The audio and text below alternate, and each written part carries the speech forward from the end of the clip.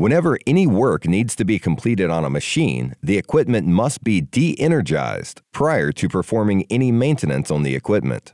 A safety procedure known as lockout-tagout is performed to ensure that hazardous machines can in no way be turned on prior to maintenance, preventing any unintended movement during such service.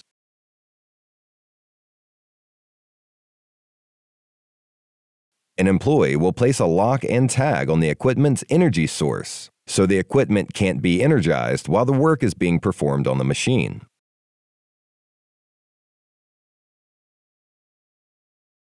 Failure to follow these procedures could result in injury to you or a fellow employee.